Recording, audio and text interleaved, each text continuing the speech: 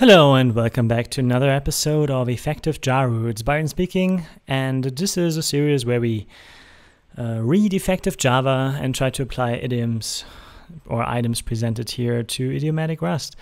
However, I'm kind of jumping backwards a bit because I was skipping item 25 altogether, just because it made no sense to me to implement it. But then I thought, well, we might as well implement the functionality here in the main method in an idiomatic way, right? All this stuff here you couldn't really do in Rust, and you wouldn't want to do that with the static final fields and instances of functors that happen to be kind of Java's way of closures. But you know, we could implement a reduce, or let's say the functionality. I wouldn't even re-implement reduce here.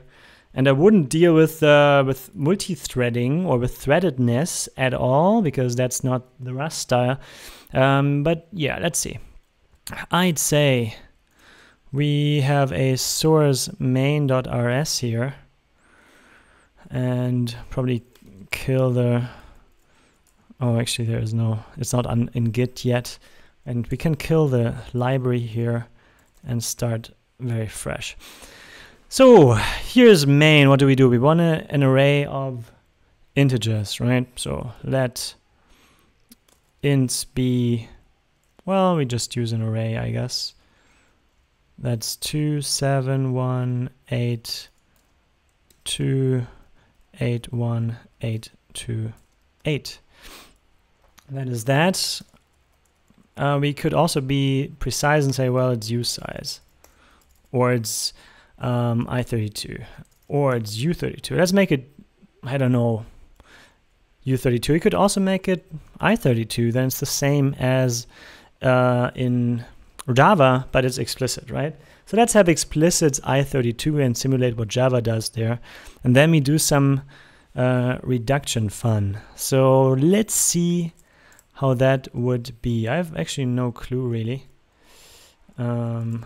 All I know is that we have to print something here. Yeah.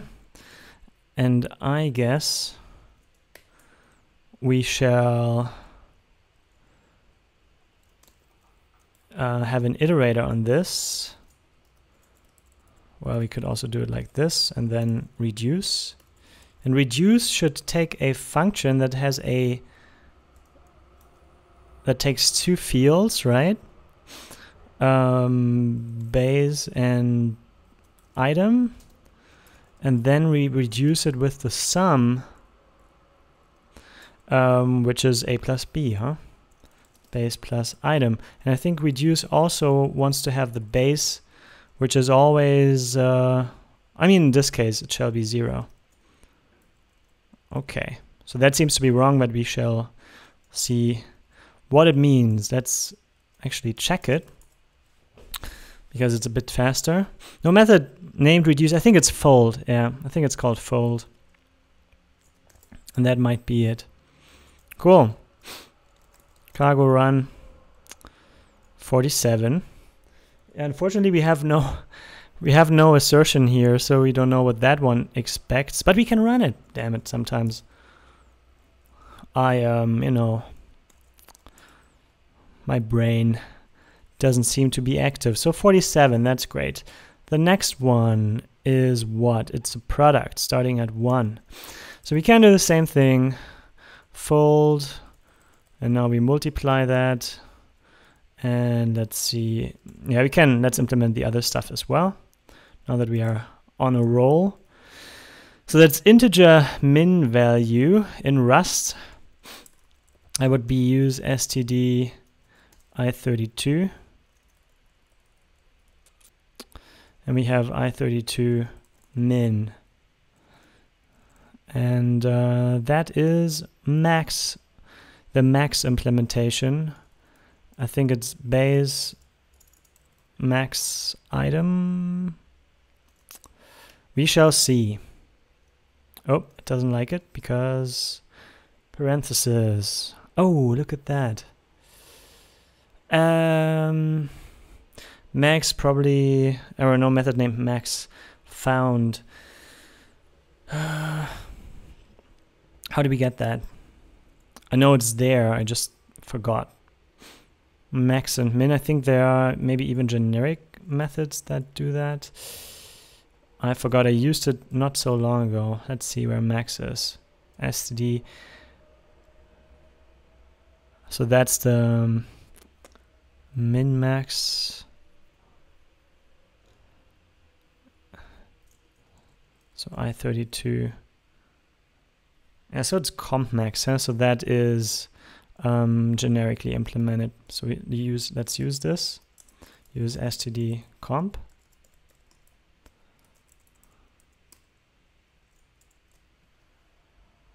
Huh. Oh yeah, on float you have this as a method. For some reason not here, but we will just use max like this. Comp max base with item. So this looks very similar now to yeah, so why does that not work? What's his problem?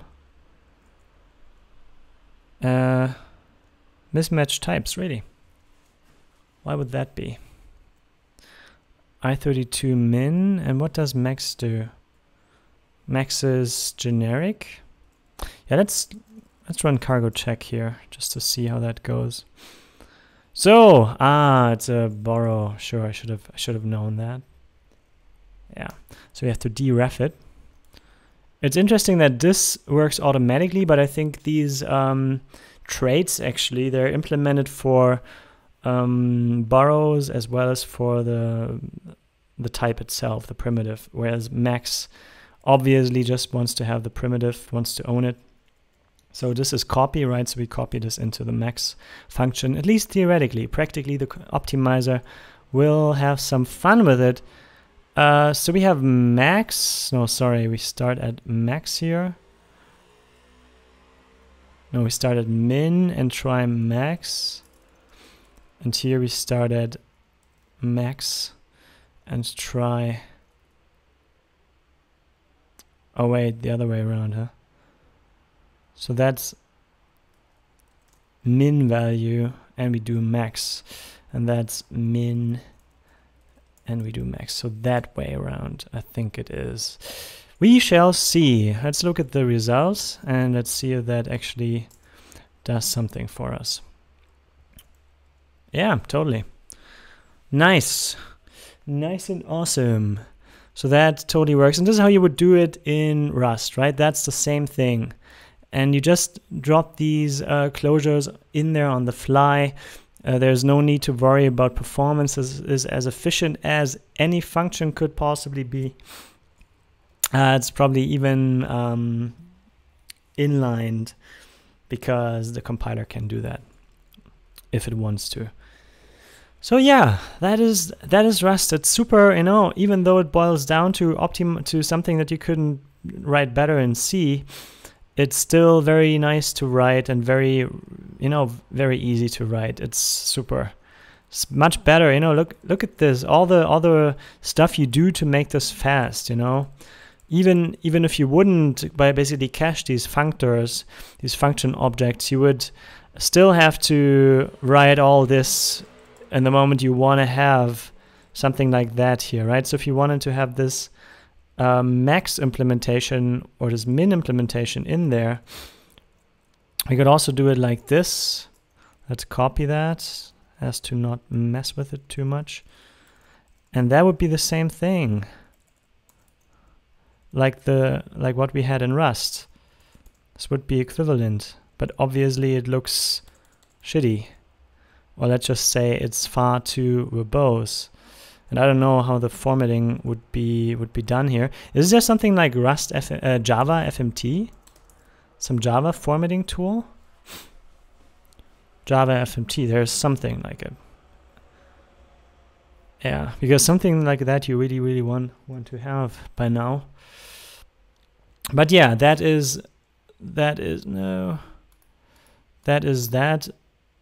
Might as well put this here.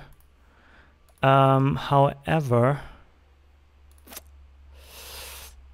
yeah, this is something. Look, I mean, it's something you wouldn't want to write. You would probably want to cache it just for the purpose of having a nice variable here that you can just use, which is easier to read, but still no fun. Does that work, by the way?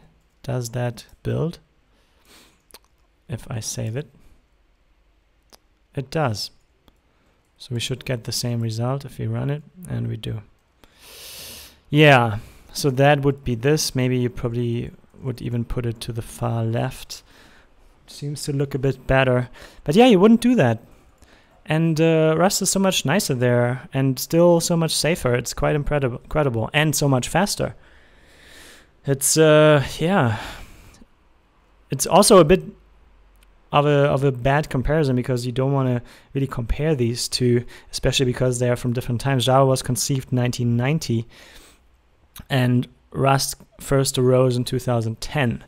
Right, took it 5 years to get to 1.0, and it changed a lot in the process. A lot. But hey, here we are, and I think I call this a tiny little session. So thanks for watching, and have a great day.